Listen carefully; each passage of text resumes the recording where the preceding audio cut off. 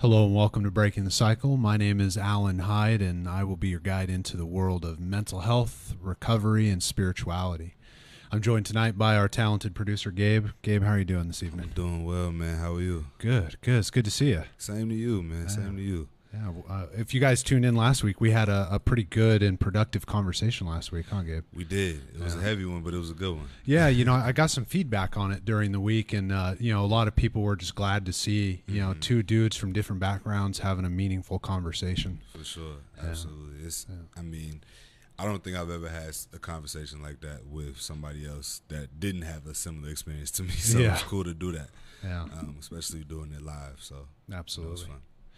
Tonight, I don't know how heavy it'll be, but I think tonight we're going to talk a little bit about perfectionism and get some different perspectives on it. And is that something you've experienced ever or seen?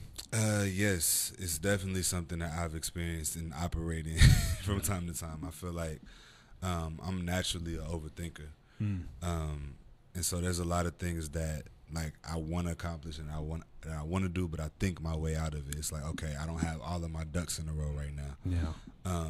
And I think that just comes from a place of wanting things to look right and wanting it to be right. I want it to feel how it's supposed to feel. But even when you get to a certain level, it may not feel how you thought it was going to feel. Right. So I'm working my way out of that perfectionist mindset. So yeah, it's important too that you mention, just if we're going to talk about kind of like the mental health side of it, when it gets really severe, you mentioned overthinking. Right, and if you were to look up or Google or look in Webster's or look in the diagnostic criteria for perfectionism, it's a set of traits that are related to obsessive compulsive type thoughts and behaviors, but it's characterized by high expectations and unrealistic standards.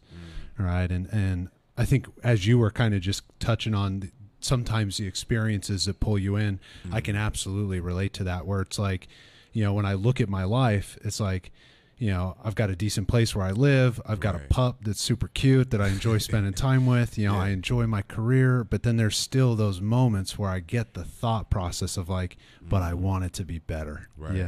Exactly. It's just, I don't know. I think when you are a person who does have ambition, I feel like a lot of ambitious people struggle with that, with the need to always strive for more.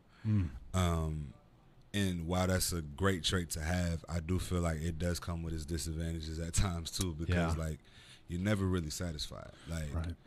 And I mean, not to get off on a tangent, but I do feel like satisfaction isn't necessarily found in the things that we think is found in. Yeah. So. Yeah, it's. I was talking with my therapist about this precisely, yesterday actually, and part of the conversation is when that comes up, it's always an internal job, right? There is no outward solution. And I found that a lot in my, even my recovery pursuits. It's like every outside, accomplishment I ever pursued or any outside effect that I sought to change my experience was never the solution. It was only when I was willing to look at my shortcomings. It was only when I was willing to look at my disconnection from my higher power. It was only when I was willing to look at what decisions that I was making that led me to overthink the situations and then behave in ways that weren't in line with my morals and values. I mean, that's just it. You get into these zones and these spaces where you feel that sometimes your ambition overtakes another part of you, I guess. And when you brought up your morals and some of that, I just think about celebrities, right? And all of the stuff that they're willing to sacrifice to get to a certain level, but then in that level, us who aren't on a celebrity level, we look at that, that's the perfect life. That's the goal. That's the dream. And it's in actuality, you may get it and be completely miserable. Yeah. As we've seen so many times. Because I think satisfaction in that piece is not found in things, and it's not found in a title. Right. It's found in you operating within the purpose that God gave you. So, depending on what you believe. Yeah. It's like, I was just working with someone today. She's a young Harvard-educated lawyer, you know, makes pretty much close to $500,000 a year. Wow. You know, with upward movement still because she's early in her career. Yeah. And a lot of the work that we do is really just chilling her out to take a look at how good her life is right now. You know, the things are pretty good, man. Yeah. And my heart goes out to her and individuals like that because, you know, even the conversation you and I are having, because we identify with that as people, is like, I've got it good, but I want it to be better. Yeah. You know, and I think a lot of that is like we lose sight of even the pieces of the conversation you and I had last week where it's like, look, man, some people have it real bad. Yeah. You know, and staying in touch with that is super important. Yeah. It was an impactful, you know, conversation for me last week too, just from the standpoint of like, you know, I don't always stop to think that like, oh yeah, that's right. People have way different experiences than I do. Yeah. You know, it's the truth. Like. Yeah. That conversation last week kind of was a reminder, and I think that's kind of necessary in the world that we live in today because we don't really have those interactions a lot. Yeah. Even just regular conversation, like we don't have a lot of that on a daily basis because we're so locked into our devices and the things that we have to do on a day-to-day basis. So we're not taking that time to have those conversations. Yeah.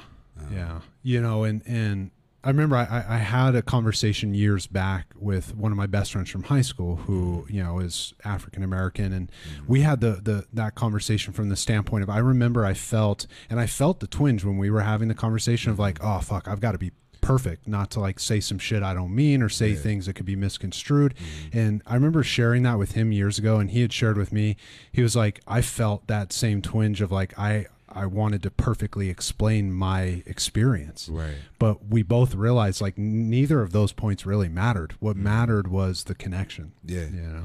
And I do think oftentimes like when having conversations like that, like it's less about being perfect and more so about not wanting to offend. Yeah. Like, because it's a touchy subject. Like you talking about people's lived experiences, like things that are triggering for them or things that may put them in a negative headspace sometimes at times, you know, like it's real life. Yeah. And so whenever you talk real life, it comes with it comes with a certain feeling. You know what I'm saying? Like, and that twinge is just like kind of like, all right, hold on.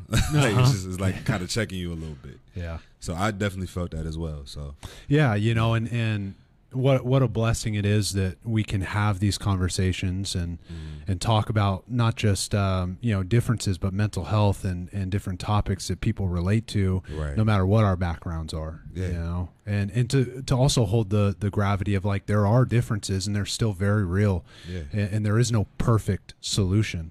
Because you know, if we tie it into kind of some of the concepts we're touching on early in the conversation today, I think that's a big problem as to why things don't change in society a lot, is that everybody wants it to be a perfect solution, not a real solution. Right. You know, and there isn't a perfect solution. First of all, nothing is perfect. We weren't created to be perfect. Yeah. Like we were created with the free will for a reason. Like we have choice and decision making, and all of our decisions, because we're humans, is not going to be the perfect decision every single time. Right. And so I think that there's not a real solution to some of these problems, but I think you can just start to heal what was and rebuild new. Yeah. But it starts with acknowledgement, like we were talking about last week. So yeah, I saw this thing I was reading this week, and it said, you know, therapy is not the process of fixing problems; it's the process of healing past hurts, so that the problems can be changed in real time. Right. You know, and I think that's what happens when you have these kind of open conversations about life. Yeah. You know? And I think like I think of the example of like getting cut, right? You may get cut somewhere, like let's just say it's on your arm. You get a cut on your arm. You may not bleed anymore, but the scar is still there. Yeah. So there's still this. It takes time for those scars to heal. Yeah. In the sense of what we're talking about, I feel that it's not gonna truly heal until we start having conversations like what we had on a grand scale. Yeah. Because it's a lot embedded in the culture or the way we live. So yeah. And you know what I like, I would like to hear your opinion on this too, is like when that healing starts to take place, because there are, we're not the only two having, open conversations from differences. Right. But I think a lot of times when we see in culture the conversations when it goes sideways and people are at odds with each other, it's because they're not accepting that the scar has changed the way that it looks. Yeah. It still is healing, but there's a new image, right? It's not going to be what it was, and it changed, right? It is now a new form that has to be talked about. Right. Exactly. And it shows up in different capacities in different spaces than it once did. But that doesn't mean that the foundation of where that scar came from is still in effect. Right. And so I think that's what people miss sometimes is like we talk about the conversations that we had, like we talk about it as if it was just the 400 years of slavery. Right. You know what I'm saying? Like it's so much more beyond that that is still in effect. Like the anti-lynching bill, not to get too deep again, but that just passed like 2 or 3 years ago. Right. So there's things that like again are embedded in the fabric of where we live that, until it's acknowledged and handled and addressed, it's not really going to change. Yeah. So, and for those listening, right, I think this is important to keep you guys up to speed with what Gabe and I are talking about, why it's important in a conversation about perfectionism is, I was just asked a question a moment ago by Sammy, who runs the studio, and she was talking about like mental health when first responders like cops see it on the streets, and she asked a really important question, which, as a clinician, I get all the time, is like, what's the solution? And it's exactly what you were just saying right now is like, these are multifaceted, multi-layered, long-winded problems that don't have a surface solution. And one of the things I shared with her is the conversation like you and I had last week. It's feet on the ground having meaningful conversations, and people like you guys who are tuning in, listening to them. If even there's only one thing you take from the conversation we have and the rest of it, you're like, whatever, it's like, it's important to start to open the doors to realizing that there is a long lineage and history throughout time of people treating each other pretty rotten. And we live, I think, and you correct me if I'm wrong here too, like, or just from your perspective, we live in such a weird time, like we're on a precipice of like things could either get way worse or they could get better than they've ever been. Absolutely. And I don't know which way it's going to go. Neither do I. I wholeheartedly agree with that. I feel that we're in a space that it's a transitional space. I feel like the next generation that's coming up, the ones behind us, because I guess we're both considered millennials or whatever. I don't know. I don't know the rules no more. But, I think the generation that's coming up behind us feels that, like, I'm not taking none of the stuff that my parents took. I'm not dealing with none of the stuff that America has told me that I'm required to deal with. I want to travel before my 30s. I want to experience all of these different things. So with that, I think it comes with like a sense of like I want change, I guess, in a sense. I feel like that's what their movement is. But at the same time, you still have an older generation that exists that still wants that structure, that still wants that same thing that they're used to. And so with that being said, you also have an election year going on where we don't know what's going to happen. And we know that certain ideas and certain groups of people have certain ideologies that could be detrimental.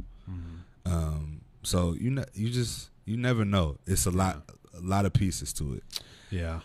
Well, and especially without getting it political or anything, it's like we know that even if the elections held the power, things would be different. But it's wherever you made this point last week too, and I think it's really important for the concept of like when we detach in our individual lives from like the bigger picture. Is like, man, power goes where the money's at, and there's not a whole lot that we're going to do feet on the ground to change any of that other than to detach and take the best care of ourselves that we can.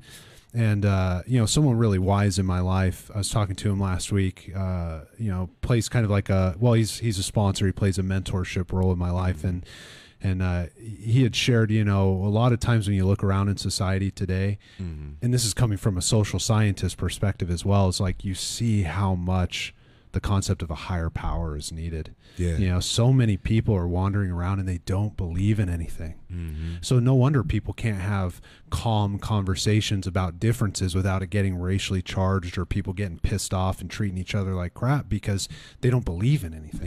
Yeah. And I think for a lot of people, I didn't realize how many people, again, going to different experiences. Like, I grew up in church. I grew up around in Christian environments my whole life. Kind of strayed away from it for a little bit and then came back to it because I feel like that foundation kind of prepared me for what I'm able to tolerate now, or what I'm able to deal with and experience now. Because I feel that without some sort of foundation, like you're gonna be wandering. It's like a chicken with his head cut off. Like you're gonna be all over the place. There's no structure. And so granted, I don't press religion on anybody, but it's more so about just having something to believe in, like in this world that just looks so dark.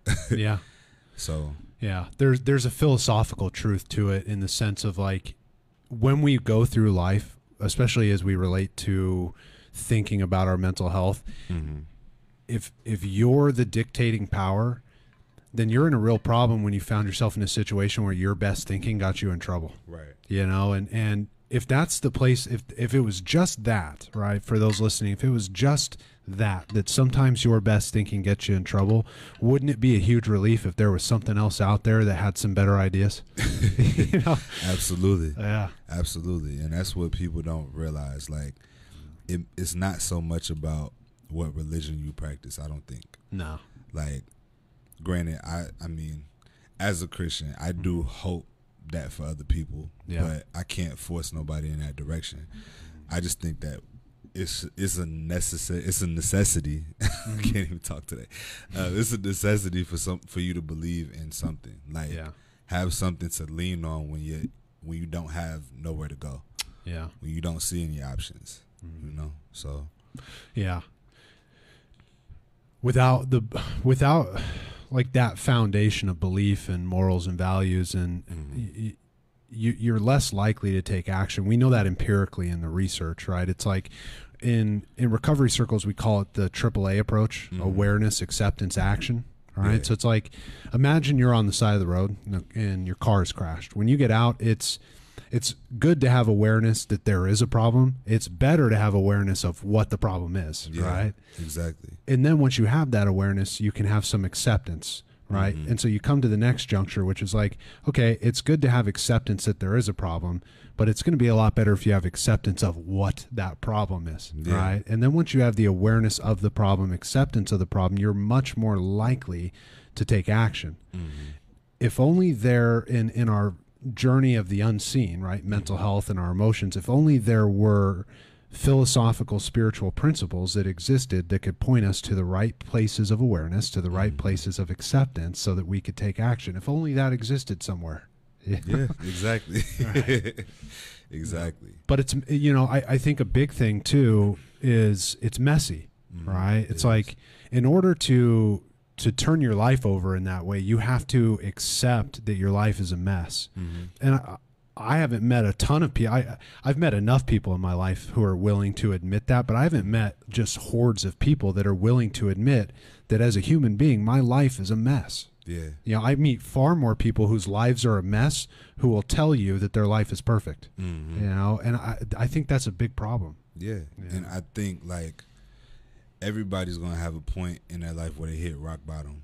Whatever that rock bottom looks like, whatever your circumstances are, I feel, for me anyway, when I hit rock bottom with financial stuff and life stuff and all of the stuff going on at that time, like I felt like God was the only thing that I could go to. And you know, I don't know, everybody's experience is different. But I feel like that's usually what it takes, especially when you gone away from it or you never experienced it. I feel like it takes you having those rock bottom moments to really be like, okay, like, God, I need you. Yeah. So. Yeah. Well, let me ask you this, all right? And I'm not looking for any kind of specific answer on this, but what do you think it is naturally about a conversation regarding perfectionism that brings the concept of a higher power into that mix? Because I mean, I feel like God is perfection, right?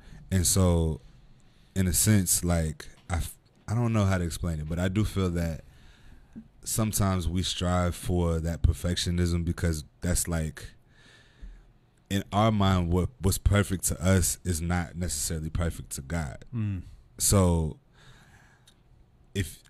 I think the spirituality piece comes in when you are operating in a path that's not your own. Yeah.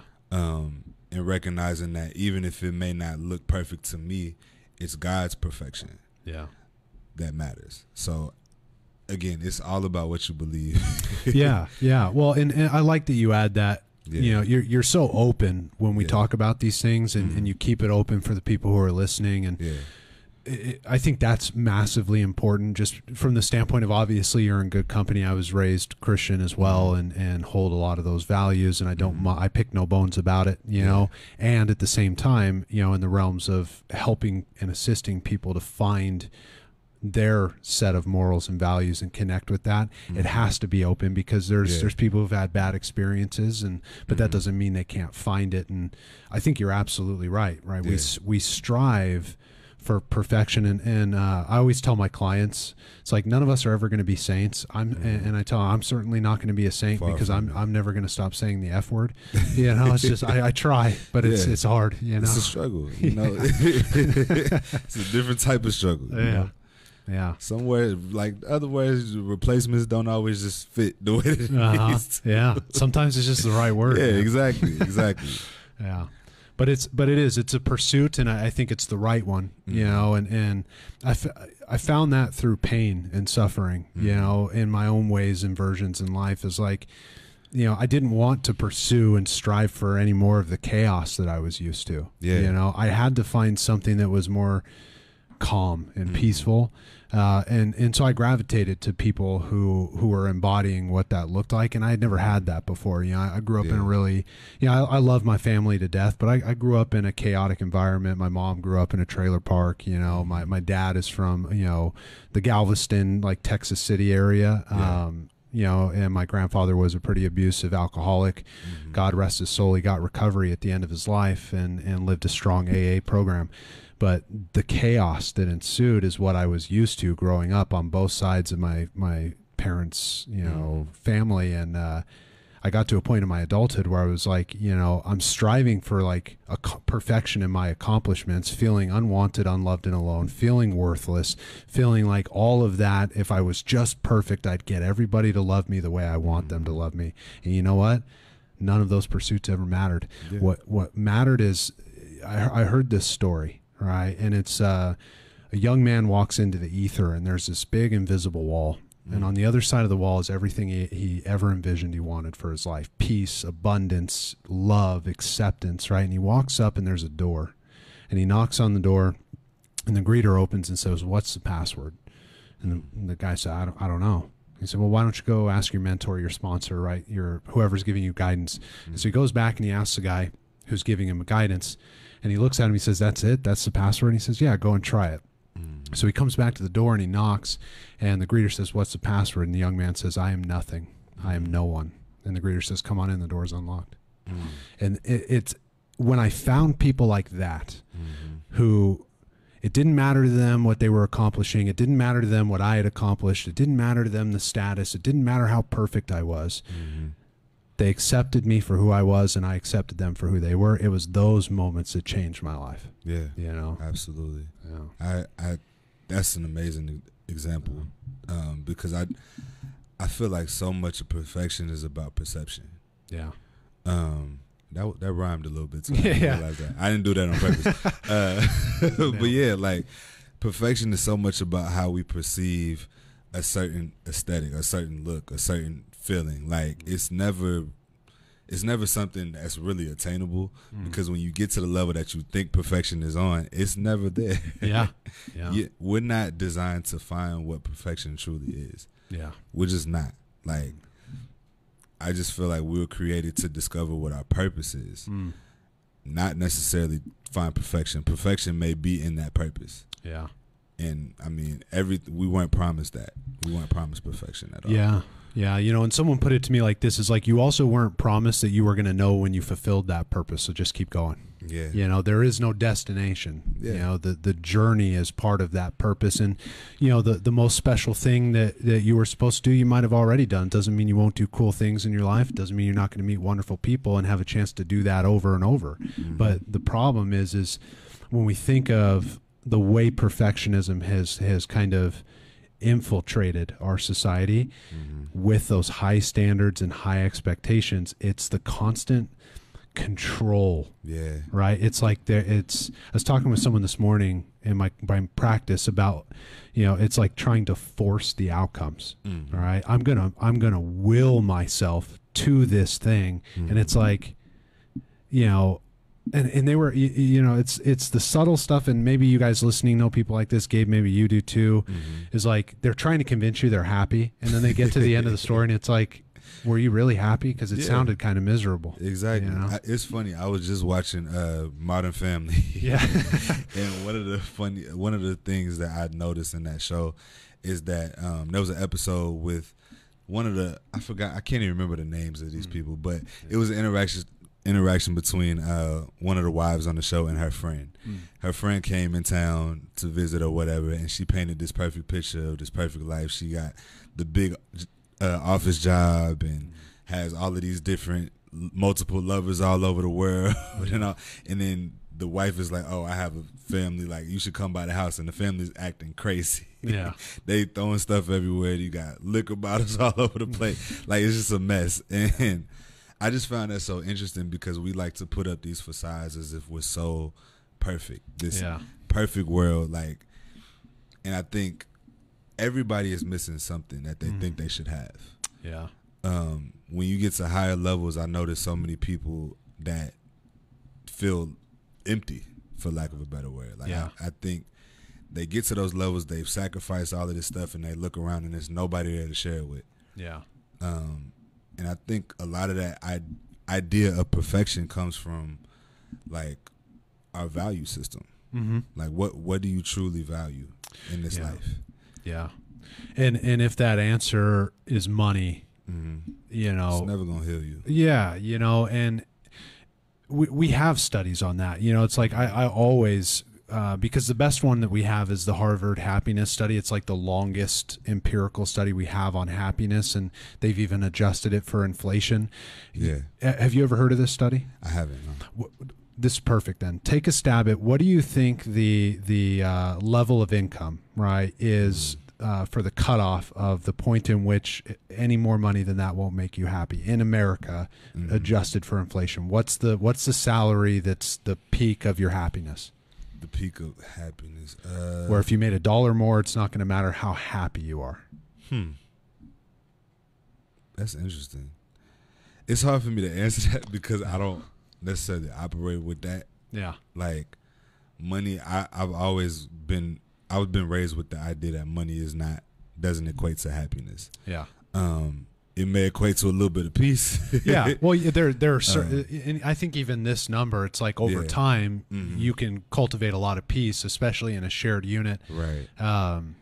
But take a stab. I'll just say, I'll say 200,000 a year. Maybe. Yeah. Well, you're not that far off. I've heard answers where it's like, oh yeah, $1 million. It's like the yearly salary of the cutoff for happiness is $80,000 adjusted for inflation. So at the point you make $80,000, you know, let's say you're making $40,000 and you get a raise, you're gonna be pretty happy, right? That's true. You know, but once you get to the point of $80,000 a year, any raises past that are great. You know, it's like, hey, look, you know, stack your money, get your wealth, do your thing. But past that point, it's not going to impact on any measures your happiness, right?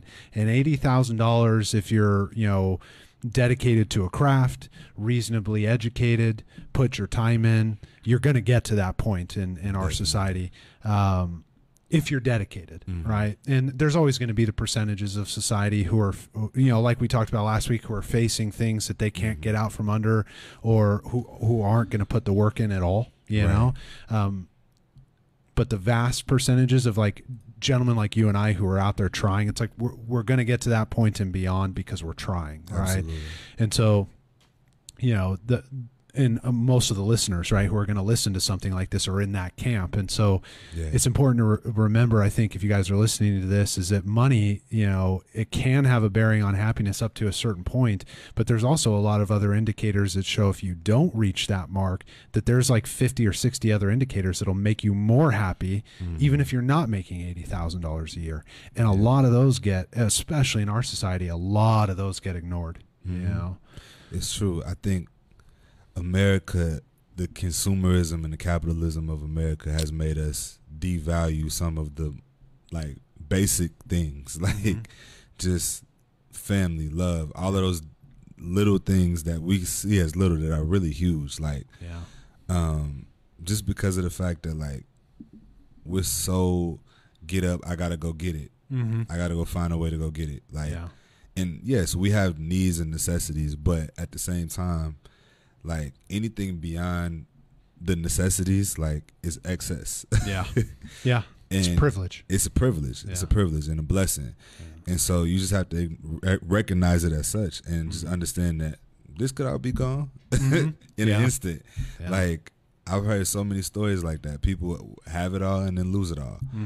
And so, again, like, happiness can't be in something that's of this earth.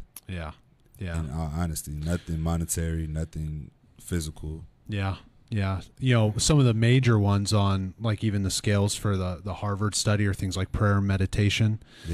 Some that make me laugh in those realms of studies on happiness are like, when people joke with each other when you've been inside too long, like, hey, you need to go touch some grass. It's like those are on happiness scales. Get outside and touch grass.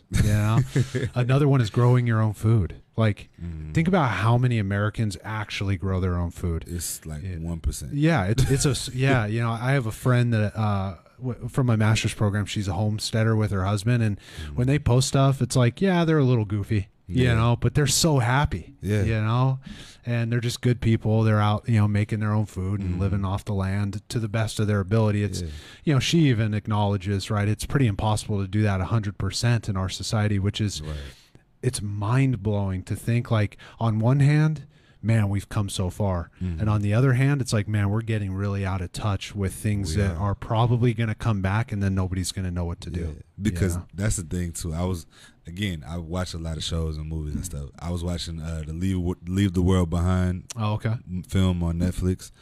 And it just kind of put in perspective. I was like, all right, so we're not prepared for nothing. If they shut everything down, these phones, the Wi-Fi kill everybody. Oh, in a day. Like, dude, people would go ballistic. Did we talk about this when, what was it, like a year or two ago, Instagram went down for like almost 24 hours and people were losing their minds, dude. I think about it and I'm just so glad. Now, Wi-Fi, I can't even lie. I would be one of the people too, because I work from home. So I can't work. I can't watch no TV no more. I can't. There's nothing that you could do. So Wi-Fi would be something that would be serious, like, because that's going to affect jobs. It's going to affect a lot of different things. But I remember when AT&T had that outage, and I have AT&T, and I was chilling. I was like, oh, this is peaceful. My phone not ringing. I don't know. I'm not one of those people that just relies on my phone constantly, but I know a lot of people that are, and it would be bad. Well, they God, I wish I could remember the name of the company, but they do simulations on like end of the world scenarios. And, one of them is how long would it take for society to collapse if internet was gone? Like just gone, not coming back. And it's something like just over 24 hours. I believe the wars would break out. And within countries, like people would start staking off lands. And, I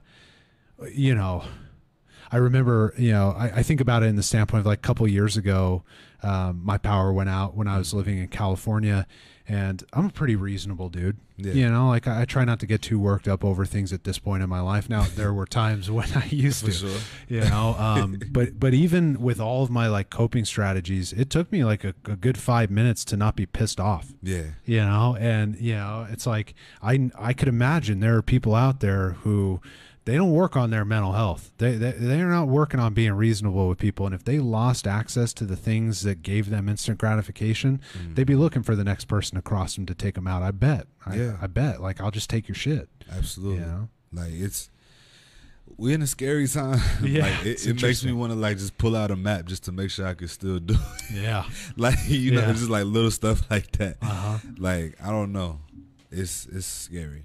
Yeah. Well, you and I grew up in a generation too where it's hard to remember times without the internet, right? Mm-hmm. But we probably are also from a time where we can distinctly remember our parents pulling out those maps, the almanacs, remember, where you'd have to like unfold them. And I bet you there's people that will come across a video like this and hear the word almanac and they won't even know what that is. Nah. You know, which, you know, we're living in a day and age where like generations don't even know what like a cassette is. Yeah. You know, it's and wild. It's crazy. I remember I used to spend my summers at my grandma's house, right? And so they used to have a room with encyclopedias, like the whole encyclopedia collection from A to Z. Yeah. And like it was fascinating to me. I used to go in there and just like pick up like one of the books and just look through it. And it's so many people that now that have never seen that. Yeah. Like it's fascinating to me. Yeah. How far we've come. That's an interesting one, you know, encyclopedias, because you'd never think like growing up, if someone would have told you that libraries would be like, you know, inconsequential, you'd be like, what? You know, books? Like, yeah, I can just listen to the book. What? Yeah. But that's the world we live in, man. It's like wild. you want to publish a book these days. It's like, well, you better also, you know, let out the audio version, because that's how most of the readers are going to read your book. Yeah. You know, they don't even read anymore. They listen. Mm-hmm. It's wild. And I mean, it's a gift and a curse. I just feel like even with just cursive, I remember they don't even teach cursive in school. Yeah. Like my niece told me that not too long ago. Yeah. She's like, yeah, we're not learning cursive. Yeah. I was like, wow, I guess they're not using it. Yeah. So yeah. Well, have you seen like they don't even they don't do basic arithmetic the way we used to do it? You know, like you know how weird. like when we were kids, did you still have the dot system? Mm-hmm. They use like shapes now. It's like weird, dude. That's like crazy. One of my clients who's a parent, she was telling me like they use like these shapes and stuff to like count up to like 4 and 5. I'm like, what? Yeah. Like I can't even fathom. But like apparently these kids are learning now like they used to like joke about it in movies like Rain Man, you know, but like that's how they're teaching kids now, is like to envision the numbers. And like we can all do that, I think, with basic arithmetic up to a certain point, and some people can do it way out, but that's how they're teaching kids now. It's crazy. That's scary. I mean, I don't have kids right now, but that's scary to think about. Well, yeah. You know what her fear was, is that you know, as that progresses, she's not going to be able to help her kid with anything arithmetic or the way that their kids are being taught in schools. And you know, I know for certain, like first of all, I already wasn't a good student when it came to math, you know, even in the old ways. I failed algebra too, so I had to retake that my senior year. That was a whole thing. But yeah, math was never my subject. Yeah. But I just think about it too, because I remember back when I was in school, like my parents used to say that math was even different when they would try to help me with it. So it's just fascinating how things change. Like the way that they were doing math, they were doing like actual timetables and like having to count on their hand. Like it was just different. Whatever they was doing was different from what we was doing. So it's wild. Yeah, it's really wild. and you know, I don't know how much that is a bad thing, as much as like everything is changing. Yeah. Which I think also relates to a conversation about perfectionism. If you're trying to be perfect in a world that's always changing, you're never going to keep up. Right. You know, and the goalpost is always going to move. Yeah. Yeah. You know, that's why you know, when you had walked in and Sammy and I were talking about like just, you know, getting into stuff like this and just going for it. Just talking, turn on the camera, turn on the microphone and start putting stuff out, is like that if you're waiting to like do the things you want to do in your life, I talk a lot with my clients about this, is like, stop making all these arbitrary goals, you know, all the way down to the nitty gritty because you heard someone on YouTube tell you that goal setting is the way to go. It's like, look, goals are good to know the direction you want to go. Right. But one of the ways I think I've always tried to think about it, and I've heard wise people tell me, is like, you look up and you see a shining light toward the direction you want to go. So you head in that direction, but then as you're in the present on the path, you see like, oh, actually, I kind of like this direction better, right? And so you start heading there, and then all of a sudden you're going here. You can't even see the light initially that you started, but you see a better direction. Yeah. You know, and that was never going to be perfect. You know, if you would have asked me when I was 14 years old, you know, I would have had some grandiose, beautiful picture of like being a professional baseball player. Yeah. You know, it's a great dream, right? But only 750 people in the world do that. Yeah. And, you know, I was good enough to play in college, right? But I was better off as a therapist. Yeah. You know, a lot less heartbreak. For sure. I mean, like, to that point, like, if you would have asked me at 14, I would have been the next Deion Sanders. Like, sure. You know what I'm saying? Like, I had dreams of playing football or basketball, one of the sports. Like, I was going to be an athlete in some capacity. Yeah. But that's not the direction that I was taking. Yeah. You know, and you don't realize it when you're in that position. You think that, yeah, this is where I want to go. This is where I'm going to go. And if I don't go this way, I don't have no other options. Yeah. But in actuality, like, you have so many other options. Yeah. Like, you could do anything that you really want, that you set your mind to. So yeah, it's interesting how we try to control things with goals, because I really think that's what it is. It is. I think that's a good call out, right? Because we also, you know, if we look at the realm of mental health, we live in a day and age where most of the attention in the realms of well-being goes to like life coaching and things like that, which, you know, I'm not going to say like get rid of life coaching. Yeah. What I am going to say is, like, if you really want to work on the depth of your psyche and your well-being, a life coach isn't going to get you there. Right. Some of them may, you know, I mean, I know life coaches in my life who have master's level educations, and they just didn't become a clinician, maybe because they had kids and didn't want to go back and do the clinical hours or whatever. I'm not saying that life coaches don't know what they're doing.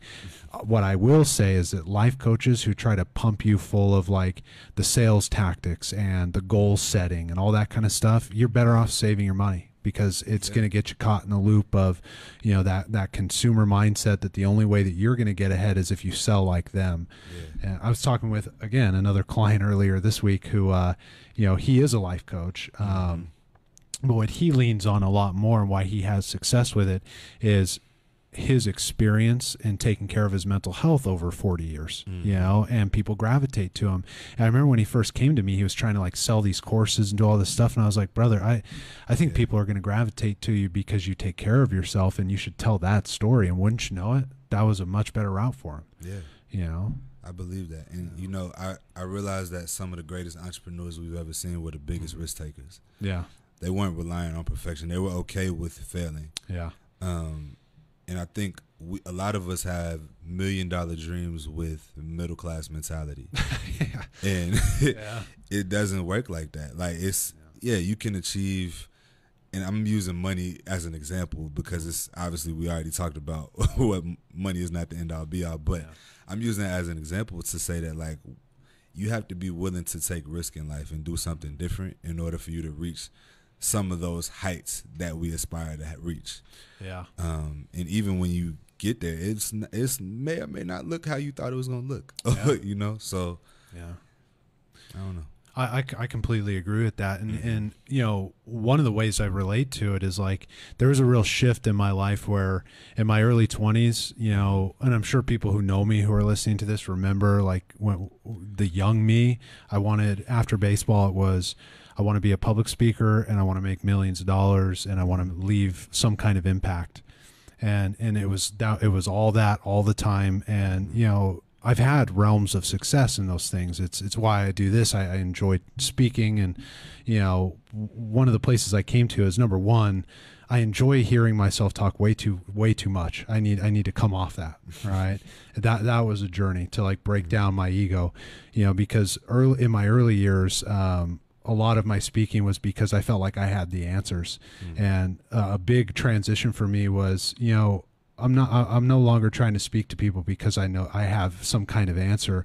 I'm speaking to people just about my experience, you know, and that's what good people have done for me. And I seem to have some kind of gift in sharing information that people relate to. And so instead of trying to get some kind of clout, I'm going to do it to just share experience, and whoever listens, listens, whoever doesn't, doesn't.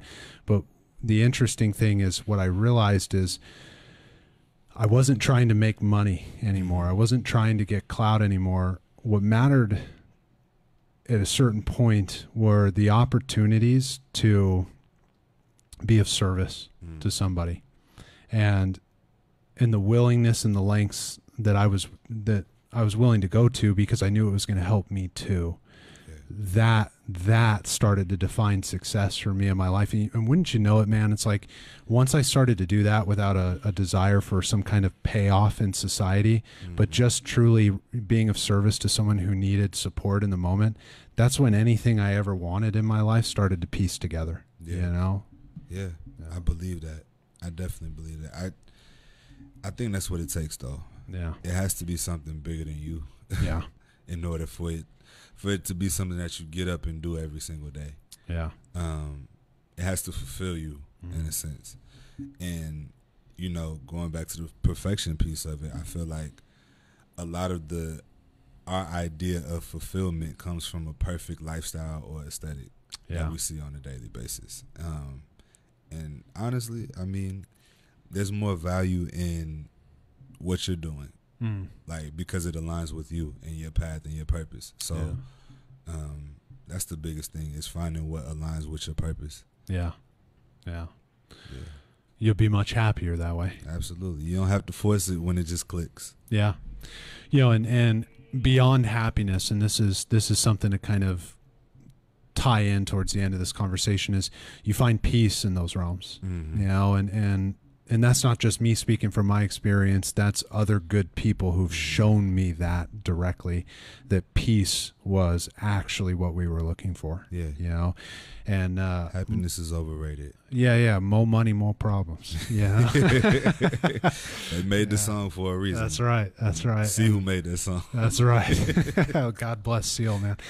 Right. I'd rather have peace any day. Absolutely. You know, and that way, when financial stability comes, wealth or whatever, you know, whatever blessings come to those who are listening, to Gabe and I, it's like, with peace, we stand a better chance of knowing what to do with it. Yeah, and absolutely. That's a worthwhile pursuit, in my opinion. I agree. Yeah. So I think we're going to wrap up there, guys. We appreciate you checking in. Do you have any last words you want to share, Gabe? Yeah, just don't chase perfection, chase purpose. Yeah, chase purpose. That's it. Yeah, I like it. That's a beautiful place to end. Absolutely. Thank you guys for joining us. We'll see you in next week's episode, 7 p.m. Central Standard Time, Breaking the Cycle. Love you guys. Bye.